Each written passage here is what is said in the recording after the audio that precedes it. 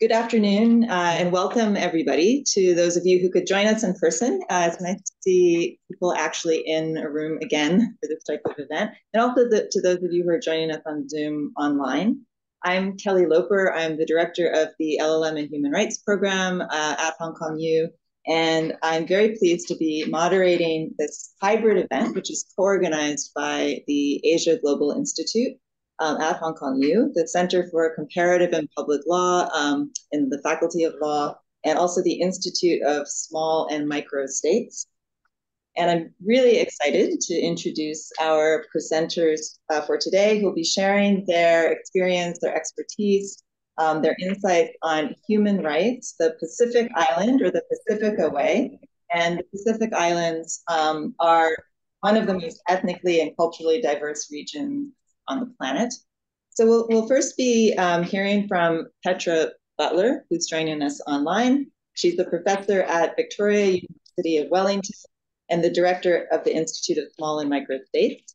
And then she'll be followed by Anna Tuiketei, who is one of the Asia Global Institute 2023 Global Fellows. And Anna is an international lawyer and arbitrator who has been very involved and worked closely with the International Criminal Court.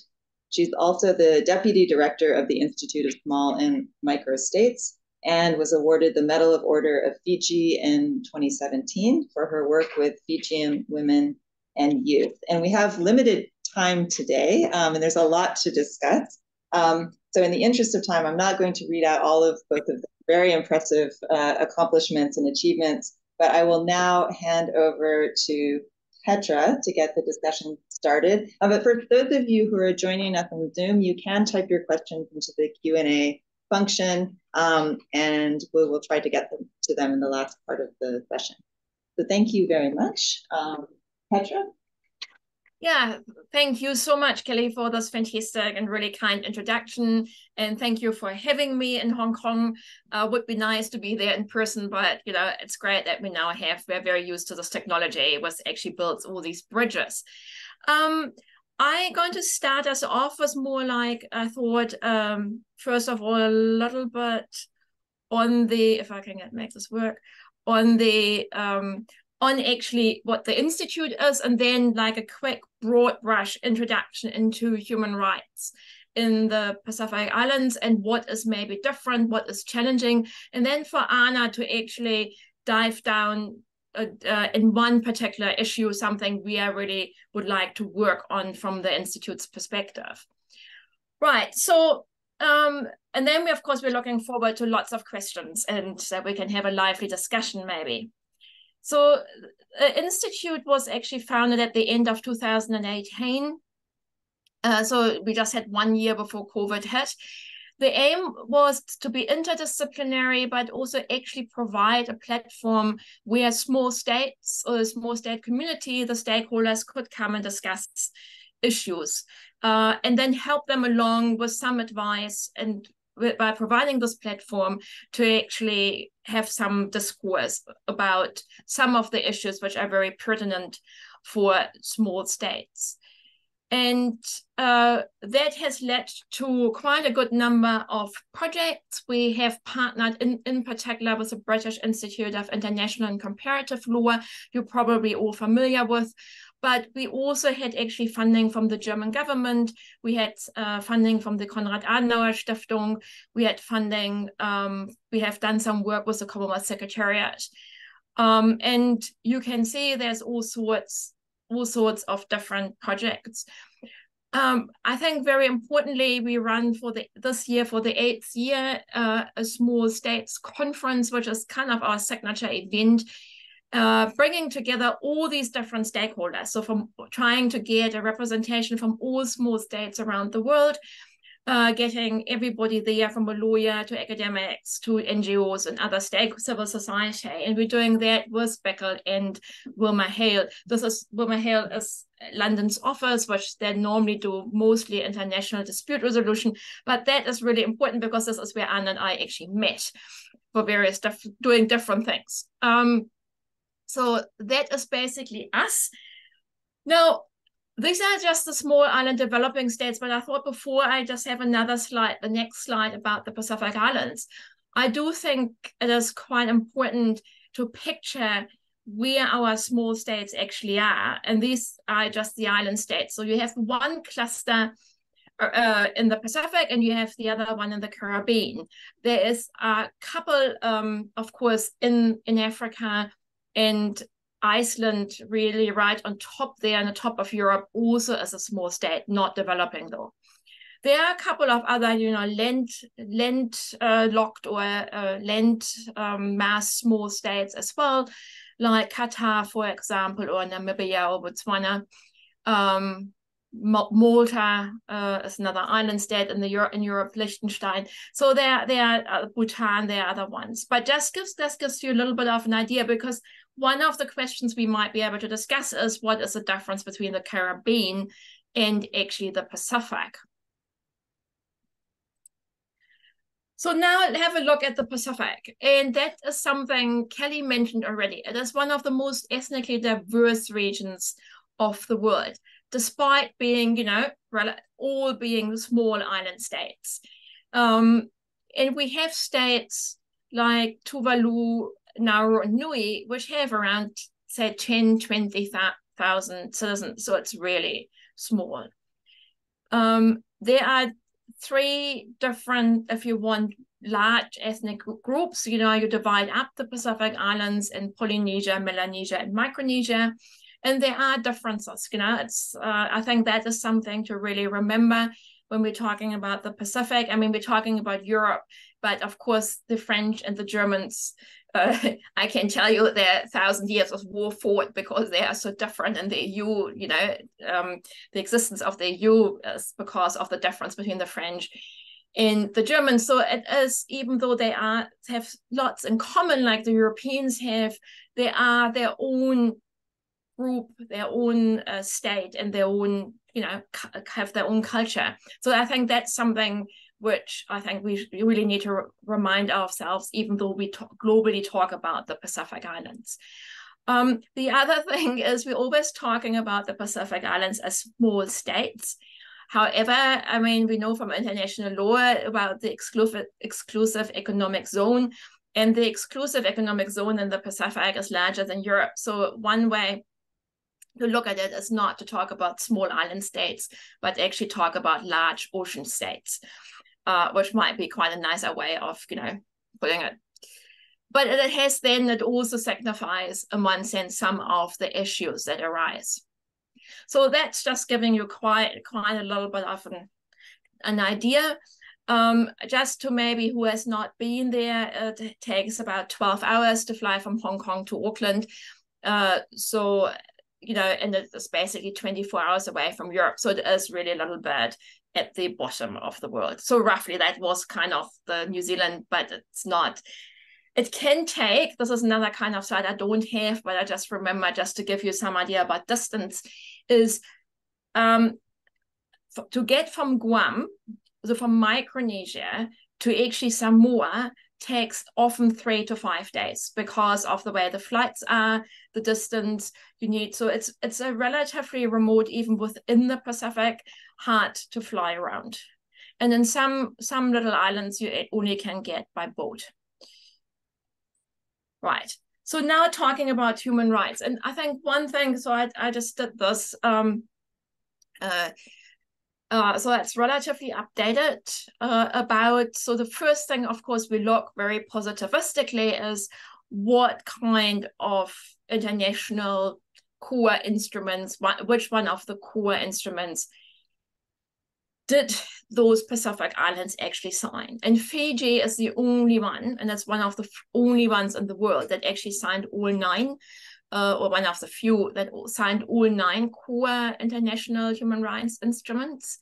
And what you see is relatively patchy. And what is really interesting is that the ICISCA and ICCPL, which we normally would say are the core of the core instruments, have not gotten the reception you would think.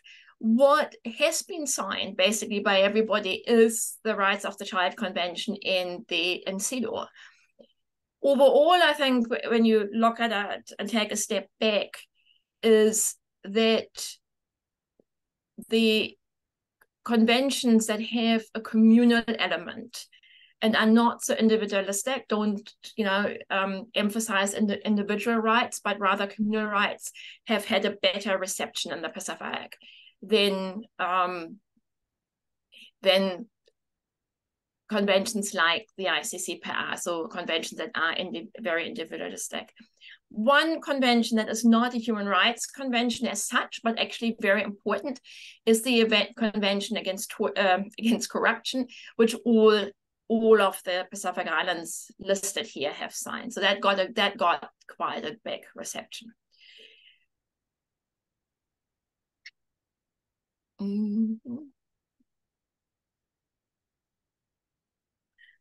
Another measure, of course, is looking at national human rights institutions. Fiji, Samoa, and Tuvalu have one. Samoa is the only one in the Pacific Islands that actually is Paris Principle compliant.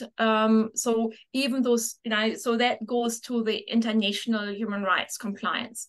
Some of the other islands actually have an ombudsman office that takes some of the functions of the human rights commissions. Right, then having a look at some of the indicators. So if you look at the quality of life, and this is done by this is a relatively new think tank, the Human Rights, they're doing basically quantitative analysis. And you can see that if you have an income adjusted, so you actually look at 100% as what a country actually can achieve, given their GDP and their overall setup, that, and I couldn't quite choose the country, so that's the ones they have actually looked at, but there is some overlap at the other countries we looked at. You see that some of those small island states like Vanuatu and Kiribati are actually quite good in regard to the quality of life. So from what they can achieve, if it's income adjusted, they're sitting by 83%. And if you compare this with Australia, even Australia only makes 88%. So there is basically not a 100% in any of those states. But now looking at the health children and look at the global best, then it looks a little bit different. But again, also Australia, in comparison to everybody else at the global best, again, only not at 100% at 88%. And Vanuatu and Kiribati still do really well, even in comparison to the global best. Yeah. So we do have, despite maybe a lack of signing up to international covenants, human rights covenants, and the lack of human rights commissions, when you do the metrics aren't, they're not fantastic, like in Tuvalu and Samoa and so on, but they could be a lot worse. So it's a little bit like, is your glass half full or half empty? I'm more the glass half full person. So I actually think it is quite positive. Now we also can take a step back and actually think about why some of the countries have not signed up to these international conventions, because if you look at this, you would say, why not? You're fulfilling some of the aim of those conventions, core conventions already. Now, I said before that some of them, like Tuvalu, are looking at 20,000 citizens. Even I think Samoa at the moment sits maybe on 200,000 citizens. And the answer is actually relatively easy. It is one of capacity. So because those international human rights convention have reporting mechanisms attached to them. So somebody at one point if you really meaningfully want to take part in the human rights community, needs to sit down and write a report about your human rights compliance. Now, I think Tuvalu, the last time we looked, had exactly one lawyer, as one private lawyer. There are a couple in government, but basically they're sitting on one lawyer. Yeah, so there might be 3, 4 in government, and then one private lawyer. So basically the government lawyers, the government is so small that actually it is a luxury to sit down and write a report, unless you get outside funding for it, but then you need to often also get some consultant coming in, and often it's not worth, that's nearly more complicated than actually doing it yourself. So that actually has prevented, that has always been one argument to not sign up. And I think that is definitely something to think about. Right. So the other thing I thought I wanted to now talk about, to set it up for Anna to take over, is actually to look at, so I call it Cafe Paradiso in the NGO's preferred hub. So one thing I've noticed working in the Pacific Islands a little bit is that every aid agency is there. Everybody, wants to do good. The problem, and this is the capacity problem, is of course, if the UN, and often it's UNESCO, then it's UNDP, then it's the European Union has, in human rights, everybody sends somebody to do something. And often, because the problems are similar, the problems are established. If you think just about domestic violence, where actually ISMS did the Institute did a project, there are many initiatives around domestic violence in Samoa, for example, because it's a known problem. The issue is with some of those projects that every aid agency comes in, every aid agency or funder has their own KPIs. And and I don't know if you've ever experienced that yourself, but if you don't actually have any capacity, and 3 people tell you in actual fact exactly the same thing, but do it slightly differently, and you have no capacity, you not even know, that it's getting too hard, because you can't take the step back and saying, actually, they're all telling me the same thing. Yeah, because their KPIs are different, they're just telling me in a different way. So what's happened actually is that nothing happens, because it's getting too hard, because you're faced with 3 different ways of addressing one problem, and if there is no capacity, that is in the too hard basket. So that's definitely one big issue we're seeing, and I think in the Pacific, and probably not only in the Pacific, but that's where what I've actually noticed. So we can I'm happy to talk about, and Anna I think will take over what we are trying to do here from the Institute to address that problem. The other thing, which is for the human rights lawyers among you, so one big issue in the Pacific, which is also not unique to the Pacific, but has probably manifested itself quite well, is the question of customs versus human rights. So one other thing to know is, which I always think is quite funny, is that when many of those Pacific islands got decolonized in the 60s, and they were English colonies, the English actually gave them a written constitution with a human rights catalogue in it, which was basically the European Convention of Human Rights. Given that it took the UK until 1998 to actually come up with the UK Human Rights Act, I find it always highly ironic. But and in some of those constitutions, like in Papua New Guinea and the Solomon Islands, but to a certain degree also in Samoa and Vanuatu, actually it does talk about the role of custom as in regard in its relationship to the common law, for example, or it is stated as a constitutional principle. Tonga, who has a very early constitution, actually was never colonized, lacks any formal protection of customs. So they're just about there are a couple of decisions which seems to suggest a new developments that seem to suggest that that is on the rise. So that always has been a tension here, is, is there a difference between custom and human rights? And if there is like a conflict, what will prevail? So that actually in one sense led to the Samoan constitutional crisis in 2020 and 2021, where the president said, oh, Samoa, you know, we have this constitution, which actually was, Samoa was also not as differently decolonized than some other of the Pacific Islands. It was a huge input of the population and lots of basically a referendum, and they gave themselves this human rights catalog, and apparently that was then too Western, and they went on to this quest to make Samoan more Samoan.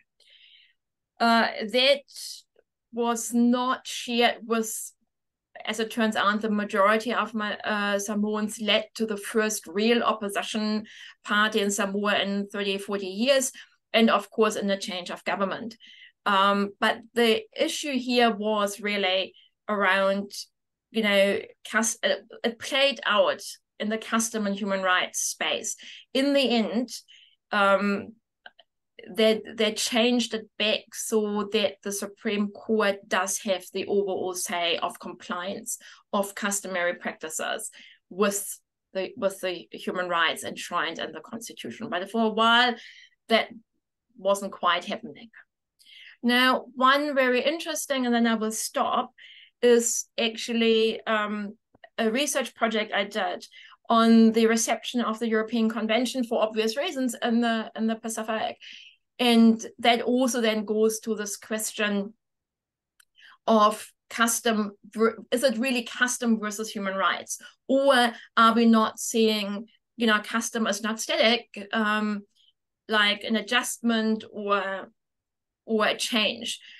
So overall, to make this short, is what was really interesting is that, you know, in 2018, 2019, if you looked at it, the European Court of Human Rights was cited more in decisions of the Pacific Island courts than say the New Zealand courts. Yeah, let's leave the Australians out, because the Australians and their human rights, this is a completely different story. But you would have maybe expected them to cite New Zealand quite regularly, since, you know, there is quite a good of exchange of judges and in the Pacific Islands. But surprisingly, there was a lot of citation of the European Convention of Human Rights, and I've put one of the decisions up where you actually can see where the majority and basically generally this supposedly contradiction actually plays out. And it basically says that as custom, yes, as long as it doesn't hit the core of a human right. I think that's the way I would describe it. Yeah, and they have referred back often to the international covenants, but also then interpreting their own constitutions by referring back to the European Court of Human Rights. Now, I hand over to Anna, but I want to say, because that's my last slide, but I was quite happy when I looked at it. And I thought, wow, that's actually really interesting, you know, and then it makes sense if you have the European Convention rights in your constitution to go back to look at what the European Court of Human Rights says in regard to the interpretation of those rights. And then, and this is just interesting on a very different level. And then I had a seminar at Victoria on small states, and I had a student there who was actually working for our Ministry of Foreign Affairs. And I discussed that with the students. And then she said to me, you know, Petra, you know what? The European Union funded an entire project on rights compliance. And this is where this is coming from, because over a number of years, there was a lot of money and education put into basically on human rights and the European Convention of Human Rights. And I think that's a really interesting point also to realize and how aid works and what it actually produces. I don't think that in regard to the custom and human rights sphere, it influenced too much. because the European Convention is flexible enough to take account, I mean, margin of appreciation of the different customs and cultures. However, the whole idea that you do an aid project to basically educate anybody, I mean, I think for me has a huge question mark. But yeah, so I hand over to Anna, because she will, I think, talk about one of the projects and put that, what I just really quickly mapped out for you, into practice and giving you an example of one potential project. Okay, thank you, Petra, and Bula Vinaka, everybody. Those of you who don't know, Petra is dialing in from New Zealand, from the Pacific, and it's always a joy just to have a presentation with her. If you're online, I really apologize because I've got the audience in front of me and I've got my screen on the left-hand side. So if you see me looking to my left-hand side, it's not that I'm trying to avoid you. The screen is, I've just got to make sure that the pace of my thought goes along with the slides. Please feel free to ask questions in between, and we'll try and make time for questions. What I will talk about today is basically an initiative that the institution is going to roll out in the Pacific. And before we do this, I'd like to acknowledge my colleague from Fiji, who I spoke to in August about this initiative and who gave me really positive reception, is the former acting DPP, Ratu David Tognival, who passed away yesterday as well, who's a really good friend of mine. Sorry, I'm a bit emotional because of our relationship. Also, I want to acknowledge Litia from Fiji. If you could just wave, she flew in specifically for those of you online, you can't see her, but she's a colleague from Fiji who also runs a private practice. Present today, I've also got my AGI colleague, the AG Fellows Program. If you can wave your hands as well. I've got our booklet here. For those of you that do not know about the program, please feel free to come and take the hard copies that I have here. Also, if you're online, please go to our website, and we are a house under HKU. Thank you so much, Kelly, for this opportunity. And I also want to acknowledge my two student ambassadors that are here, and you get to meet them after. So back to the main reason why we're here. One of the initiatives that we're going to roll out in the Pacific is the Police De-Escalation and Mediation Training Initiative. Now, Petra has set the context of why we're introducing this training.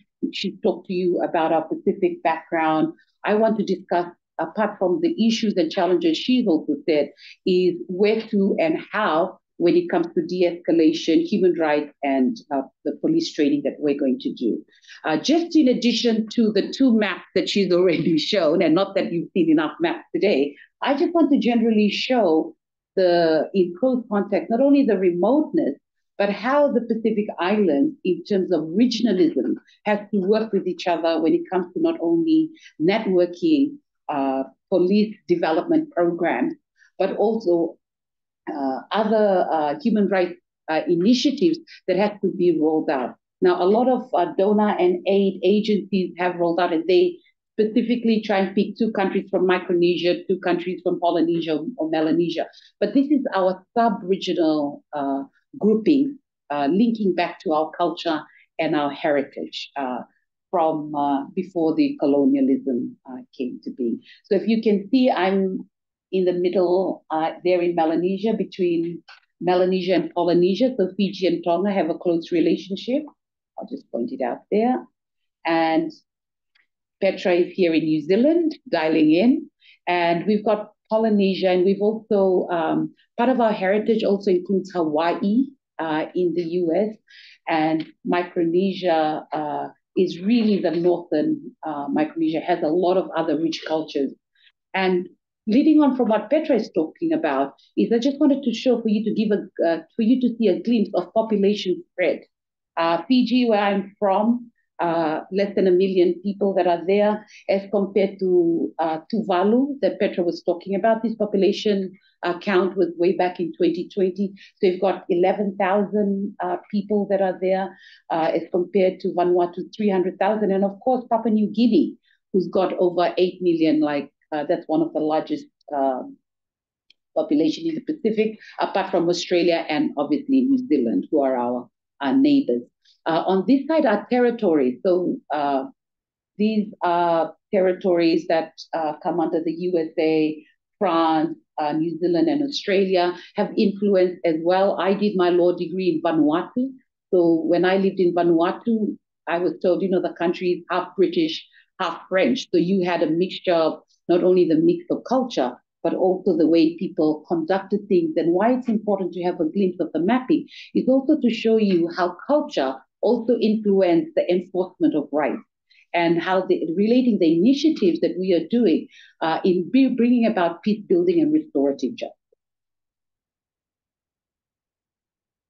So Pacific regionalism is quite big. Those of you that have been looking at geopolitics, human rights, et cetera, we are also hugely diverse with sub-regions, but our culture and our geography is really rooted in our identity and our relationship with each other, from the Melanesian Spearhead Group to the Pacific Islands Forum. You'll see lots of groupings in sub-regional and the Pacific region. And we normally like, when we see each other at conferences or even at little gatherings, we kind of can tell who's the Pacific Islander, so we just draw next to each other and we start not only exchanging stories, but exchanging our identity. And that is all from just our root in culture. Geography, as Petra has already mentioned, sometimes it takes a long distance to go from, say, Kiribati. You have to go via Australia or via Fiji to go to their country, wherever you're coming from. From Samoa, you can have a direct flight from Samoa or Fiji or via New Zealand or Australia. There's always these main centers because of their remoteness and the travel. And sometimes tourism and agriculture, which is one of the major industries here, it's, when people say, where are you from? And I say, Fiji. How long does it take? I said, 10 and a half hours from Hong Kong. The first thing people do is this, whew, that's such a long way to go. And so, the remoteness and the distance also plays a role in terms of enforcement and the impact of rolling out that enforcement. Leadership historically and the gender issues historically in communities, it has always been patriarchal. The male has always been historically, majority of the countries in the Pacific has always been male dominated, and decision making when it comes to public policy and policy has also been male dominated. And that could also contribute to some of the enforcement in terms of the UN agency reports, etc., etc. There is also limited resources, and the priorities are based on not only the resources that are available. The biggest issue that's happening right now is climate change talk. That we here in Hong Kong, we're expecting a typhoon this weekend, and in the Pacific, cyclone season is always issues of when flooding comes in, NCDs and diseases, life expectancy. All these other issues that we've had to deal with in terms of limited resourcing. When it also comes to law enforcement and human rights, technology also plays a role. I remember during COVID, issues of when they had to move meetings online and even education. So even in a family, they had to share devices between two parents that are working and the children that are going to school. So even with technology and reaching people, that is also an issue when it comes to enforcing human rights and also making sure that equality is as important as equity when it comes to rights. Now, one of the initiatives that we are rolling out is, most of the question is the question of why, and the initiative and law enforcement challenges in the Pacific. The Pacific has a lot of technical skills issues. There's lack of technical skills that are there. Even with lawyers, there's in Fiji, we are blessed with a lot of lawyers, but in some other remote countries, they might have less than 10 lawyers. In some jurisdictions, being a practicing barrister or practicing solicitor, it is combined. Whereas in the UK, you split it. In Australia, you can also split the practices that are there. The Pacific needs are quite different in terms of different countries have different priorities and different needs. Some like Tuvalu, climate change is a big issue. I don't know if you had seen a couple months back, was their Minister of Foreign Affairs standing in the ocean, saying that, while we're talking about sustainability and the 1.5 mark, the degree mark, some of us might not exist if we don't meet the challenges that you have committed to meeting. The AFP has rolled out the Pacific Police Development Program regionally. This initiative is really for police to not only share technical knowledge, but also to try and share local knowledge when it comes to enforcing, when it comes to investigation, when it comes to also capacity development, as you have already heard Petra share. There's also priority areas that's directed by the Pacific Islands Chiefs of Police. They just had a conference in July where they talked and designed some operational engagement and also development capabilities.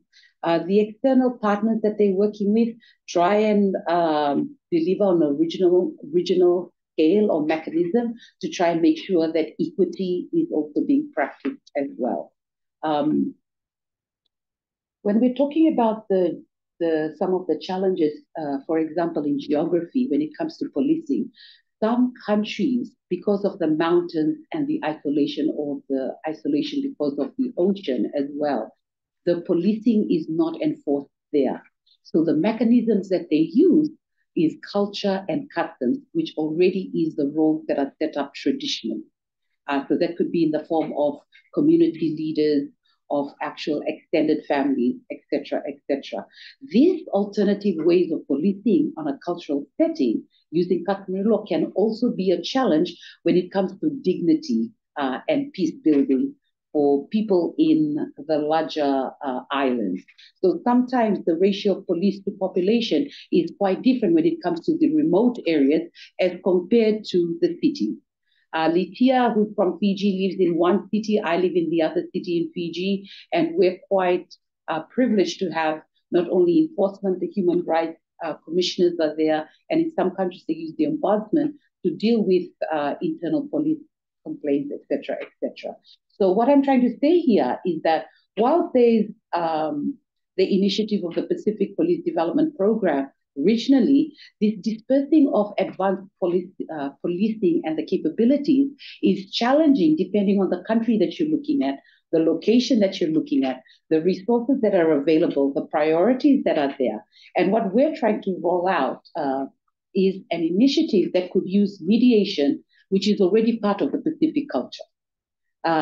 Even patrolling, those of you that can just see the wide ocean, this is the Pacific Ocean, takes 1/3 of the world, patrolling around, looking after the EEZ and trying to make sure that, drug issues are dealt with, illegal activities being looked after. It is definitely a challenge when you're looking at the issues that the Pacific has to deal with. Another issue that law enforcement challenges, and it's everywhere in the world, the woke moment in America where they were all complaining about police brutality, about the way that police treat its community. I'm also a volunteer at the Los Angeles Dispute Resolution Office, and we use our mediation skills to bring about, to build a bridge between police and members of the community, and using mediation and using peace building as a way of trying to also deal with treating people with dignity.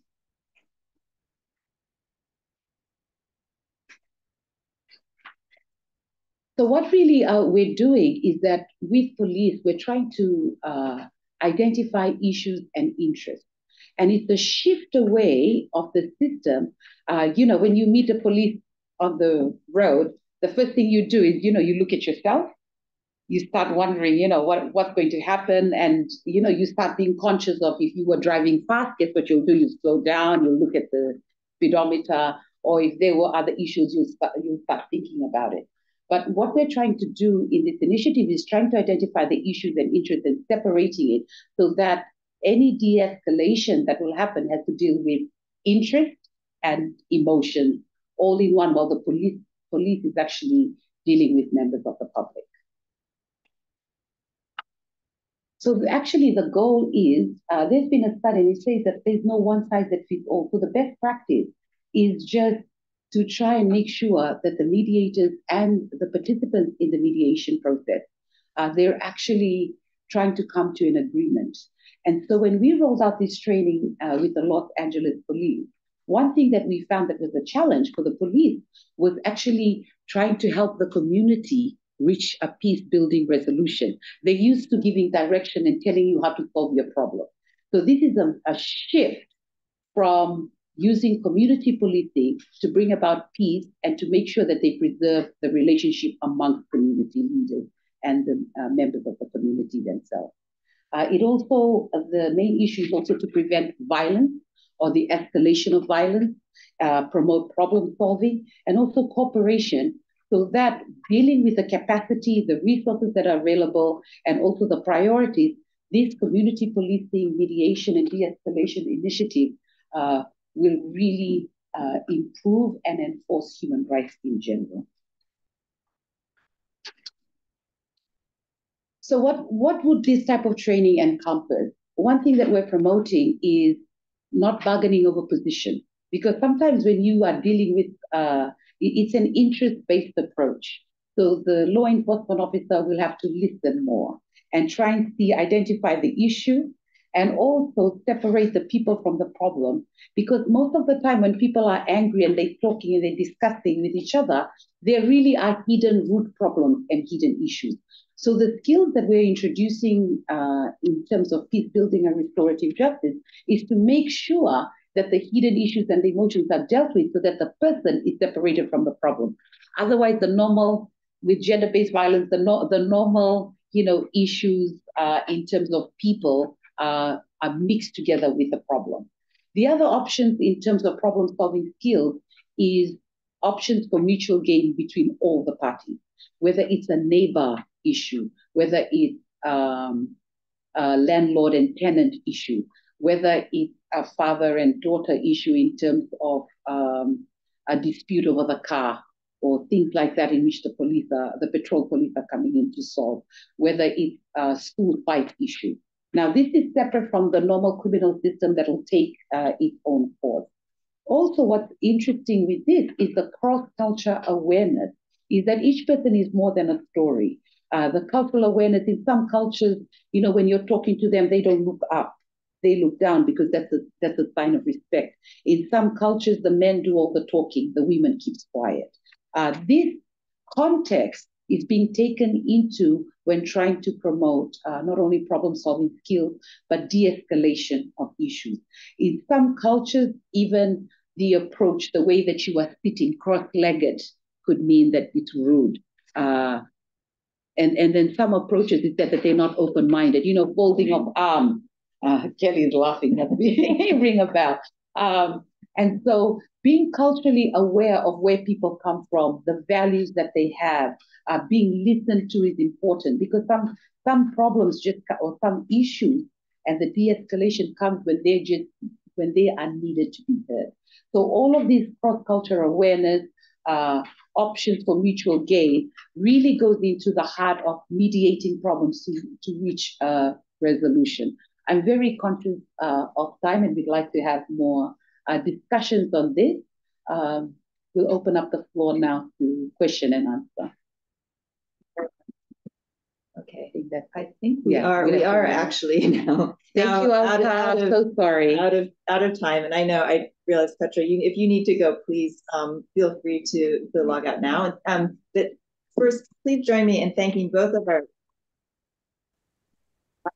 These are not easy problems to resolve, but you've both provided a lot of food for thought, I think. And one of my questions, might the lessons from the Pacific be applicable more broadly? And I think you've already answered that and provided a wealth of information. I really like the point about ensuring trust building and starting with that sort of foundation.